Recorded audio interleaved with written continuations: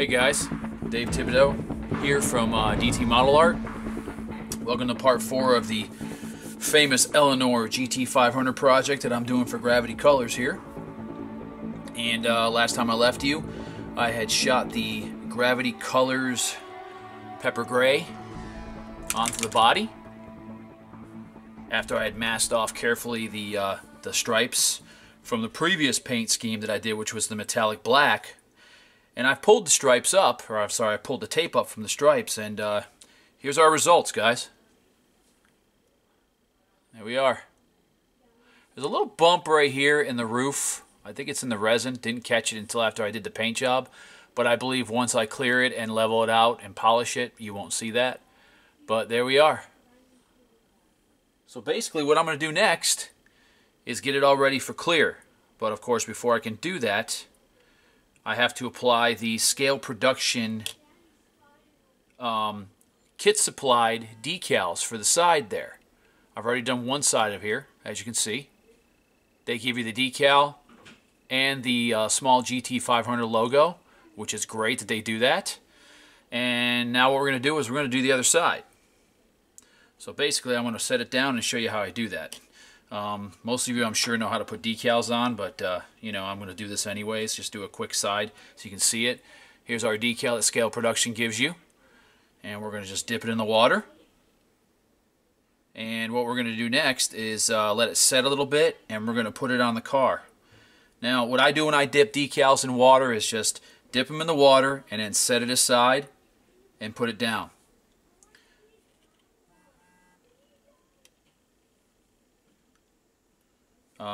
Also, they give you the small GT500 logo for the side of the car. This goes on afterwards, obviously after you put the stripe on. Okay, now what I'm going to do is apply this and then put a small coat of microsol over top.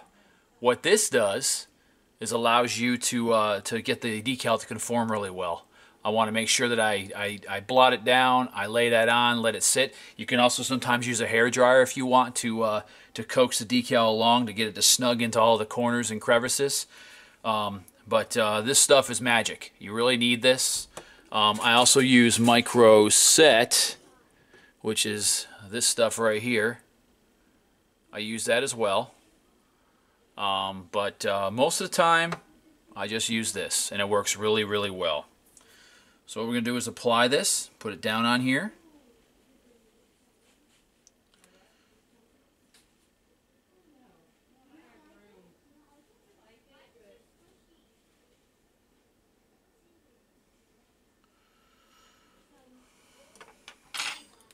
So you lay down there like that.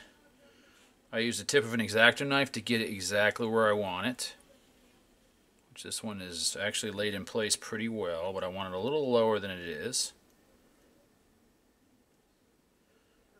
Make sure you leave enough on the edges so that it overlaps a little bit. Just like that. And then I take a Q-tip and I run it across here. Make sure that it's centered for the GT500 symbol right there, that your solid centered block stripes are even on each side, where it overlaps the door a little bit in the front here, and the end of the wheel flare right there. So I need to go back a little bit, move it back just a little bit, and it's stuck pretty well. So we're going to just be happy with that.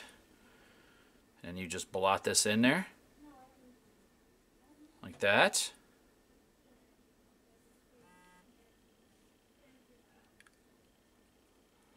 See that? Now once you get all the excess water out with a Q-tip, you can use a rag if you want, a clean cloth. What we're going to do, always take a clean brush when you're using microsol. I've got a nice clean brush right here, and I'm going to dip my brush in the microsol.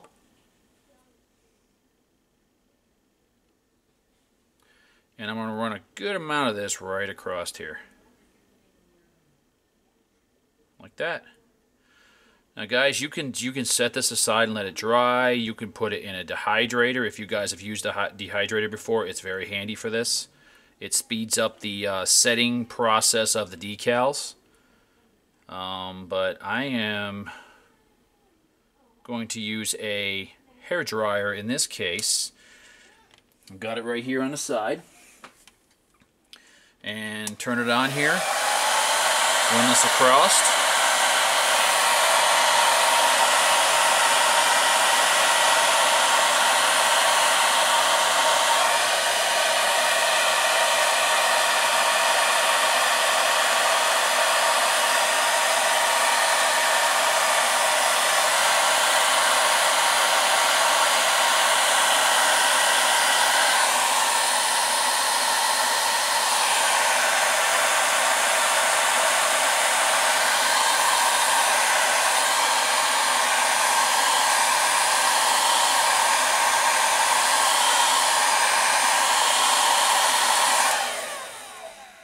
Okay, that's enough.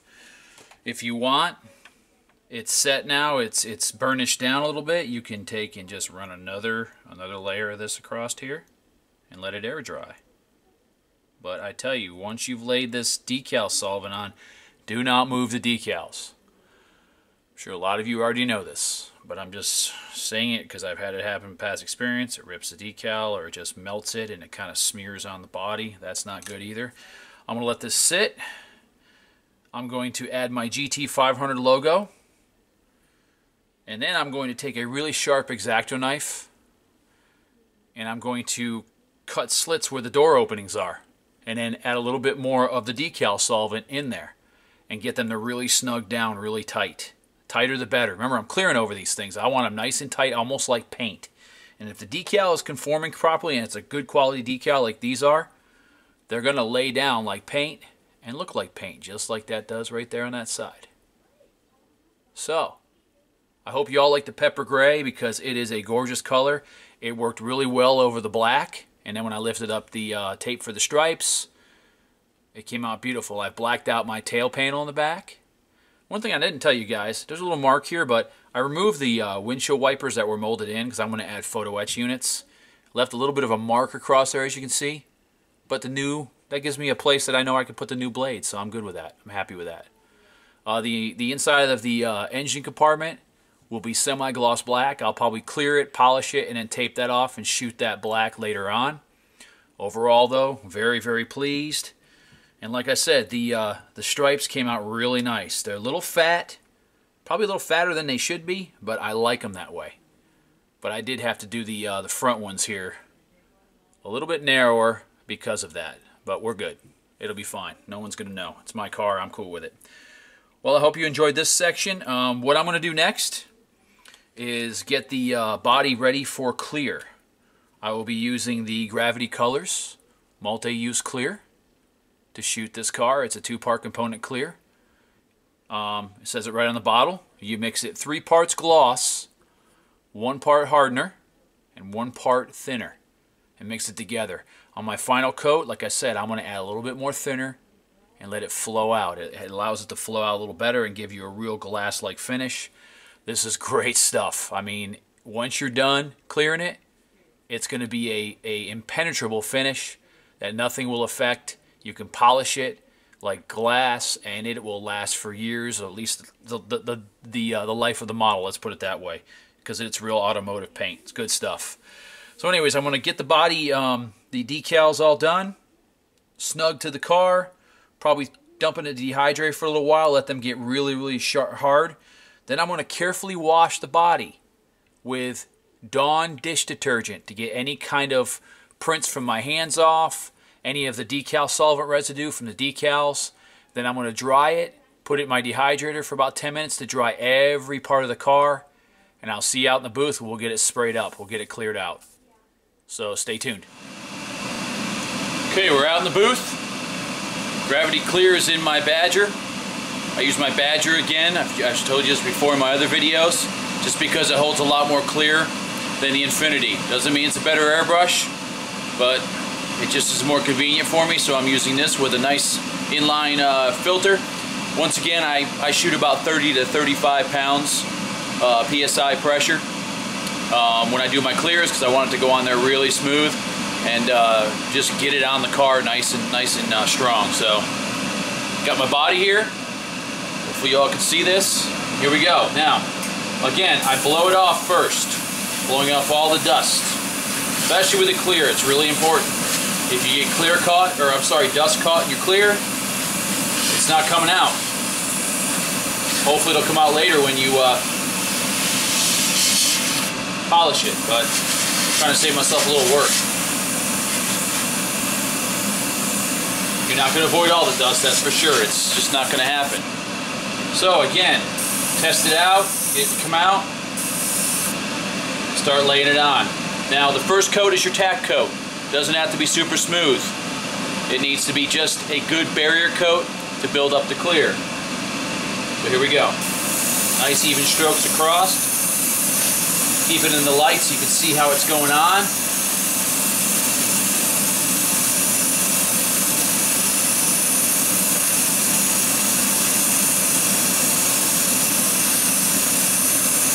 Going on really nice. Looking good. Again, we're just going for coverage here, not for a finish.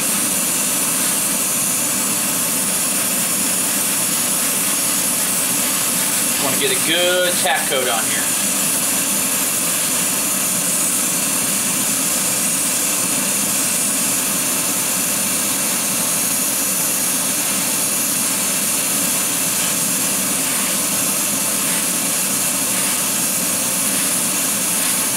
Goes on very nicely.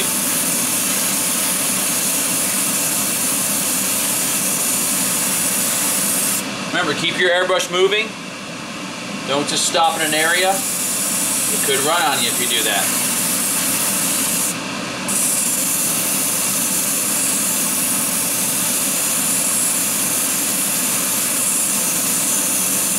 I keep it moving across. I don't sit here and wiggle it and go in circles. Back and forth. Keeping a nice, steady, even pressure on the gun. Don't pull back too far. You can do that later when you want to put the second or third coat on.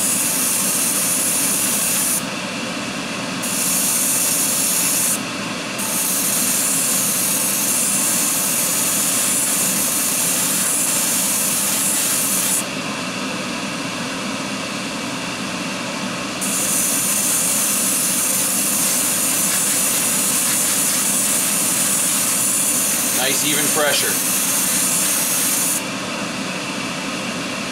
And as you can see,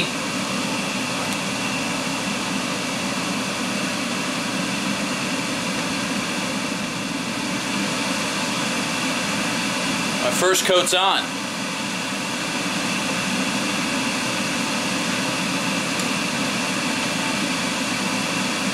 And it already has a nice shine to it. Let me put the second coat on, and on the third coat I'll come back to you guys so you can see how nice it looks in the third coat. Okay. I put two good light tack coats on it. It's ready for this final coat. Here we go. You'll find it goes on a lot smoother after it's already had its tack coat on here.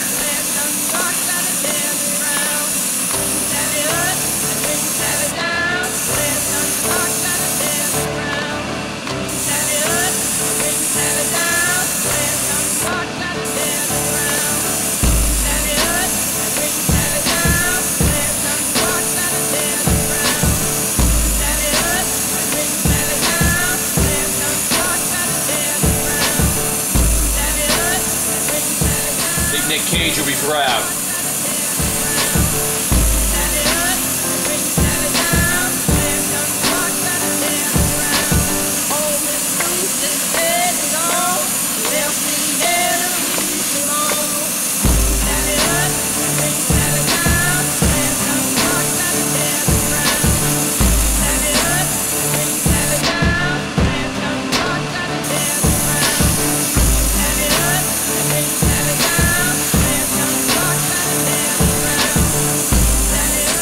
Notice I'm going a little slower this time because I want to get excellent coverage everywhere.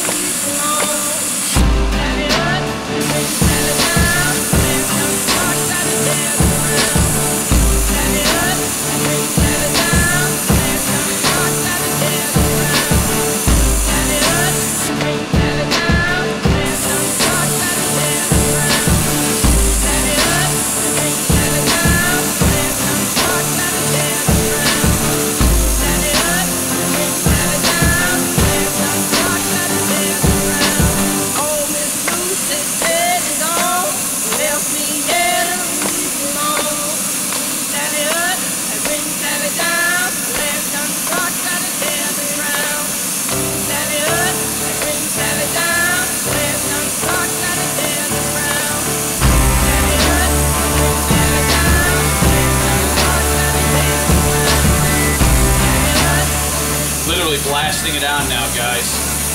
Just trying to get really nice smooth coverage. The smoother I can get the clear, less polishing I'll have to do. That's what I'm trying to do.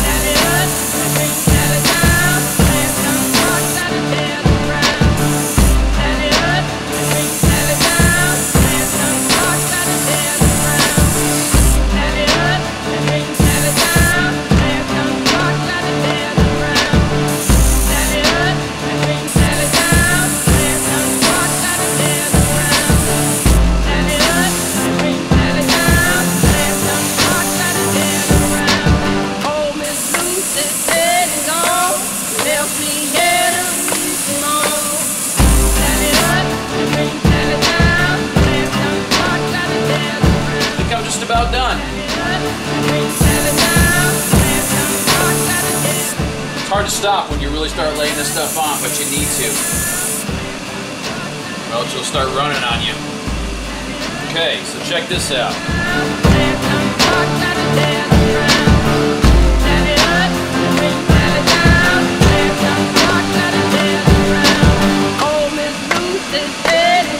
Look at that finish. Beautiful. Gravity Colors is some great clear. I love this stuff. Alright guys, I'm going to let this sit and dry. And I'll be back to you on the next part. Appreciate you watching.